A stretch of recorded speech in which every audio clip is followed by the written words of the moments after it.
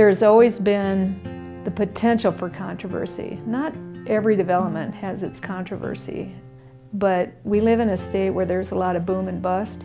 And so during those boom phases, things happen so fast that there is possibilities for misunderstanding.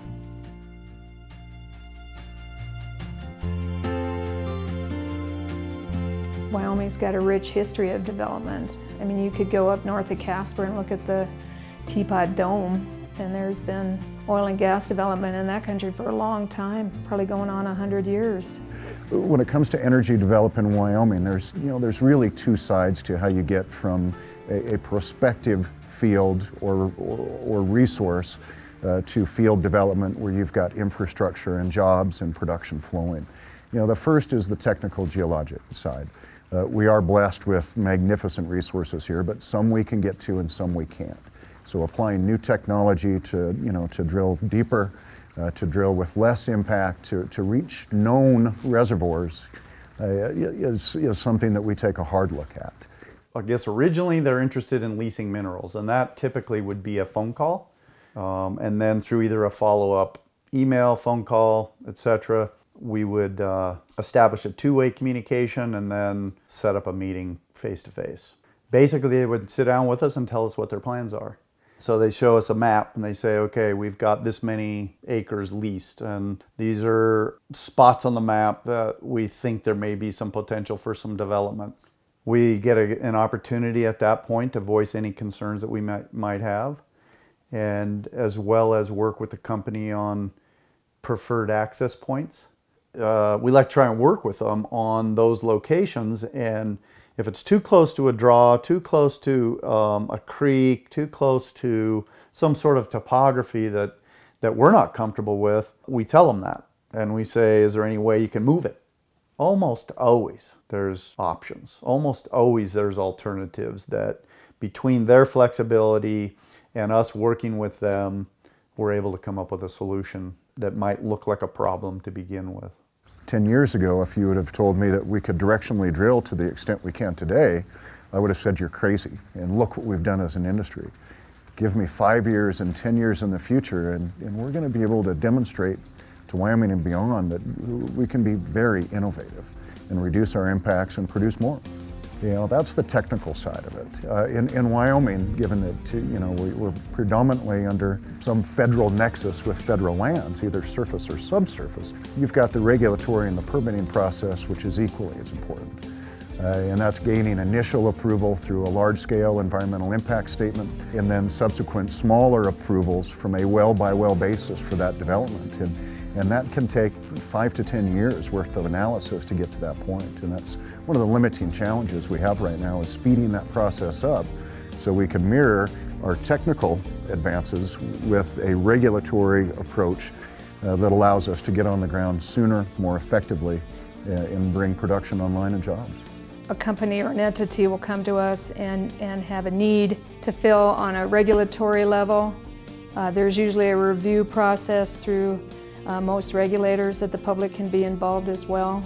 So in terms of how I feel about the energy industry, it's a large part of what we do, and I've always felt that it's important to be part of the process before disturbance, during disturbance, and after disturbance.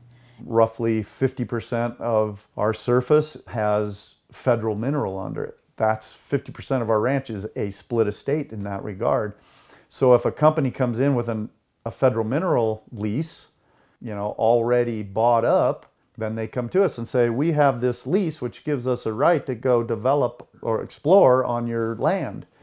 And I think historically they pushed their way into those situations a lot more than they do now. Whatever group of people you want to focus on, I've always assumed that 90% are good. The 10% that are bad players can leave a bad taste in the mouths of people that interact with them. I think on any side of an issue, you've got 80% of the population that's willing to learn, listen, come to the table, and work towards solutions. And then you've got extremes on both sides of any given issue. And those are typically driven by an ideology that then drives their actions and how they approach an issue with, almost zealotry towards, it's my way or the highway. And honestly, working in Wyoming and, working with everybody in the state, it's not how we do business. That's not how you come up with good solutions.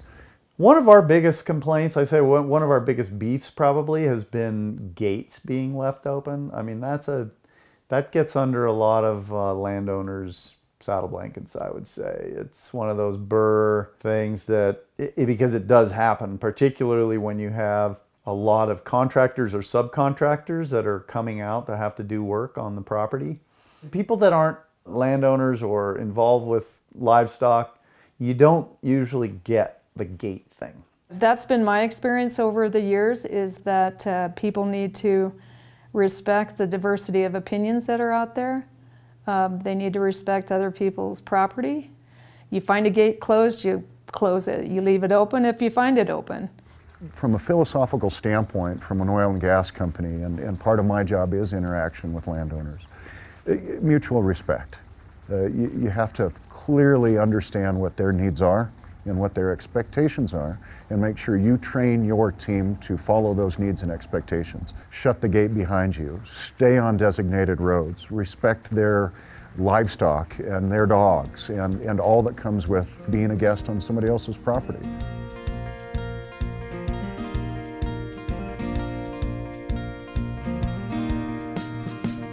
Wyoming is very diverse in all four corners of the state. What works in one corner may not work in another.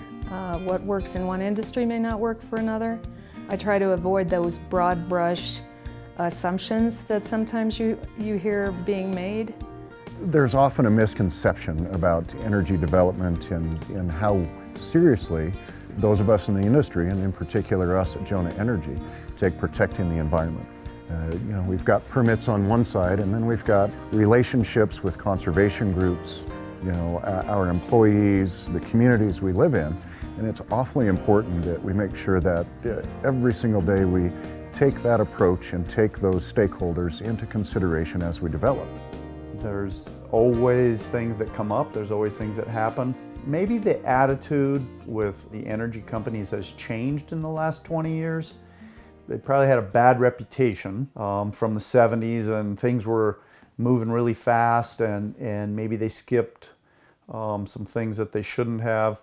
But it seems to me like, certainly our experience, and then in my conversations with neighbors, most landowners seem to be generally pleased with the relationships that they have with these energy companies. Techniques, reclamation techniques have improved over the years. They've learned a lot, we've learned a lot, what types of plants, what types of grasses to go back into a reclamation mix, those sorts of things. We've seen significant changes within the industry in the last 20 years with a heightened respect and attention to environmental issues and protection of all that we hold dear.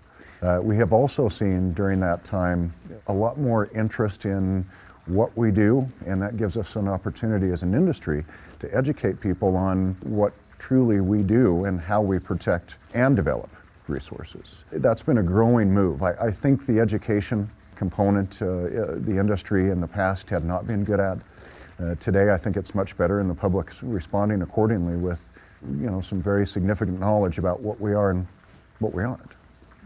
Just getting a diverse group of people together and trying to find common ground and ways to respect each other and ways to move forward, I think can be a challenge sometime. But I think it's really important as we move through these large landscape issues where there are a lot of players. We can disagree and still work towards a common solution. And I think that's where we need to be right now in natural resource issues. I would say that as long as the energy industry continues to respect landowners, they will receive a mutual respect. And starting the relationship off in the beginning correctly with the landowner is probably the most important thing for long-term success of energy development on private land.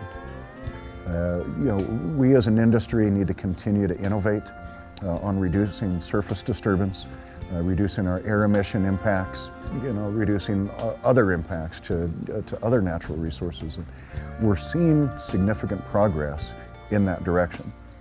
So there's always going to be people that are going to be unconvinced that I'm telling the truth, or somebody on another issue is telling the truth. But if you take time to learn and listen and understand the facts and then form an opinion, usually the result is somewhere in the middle.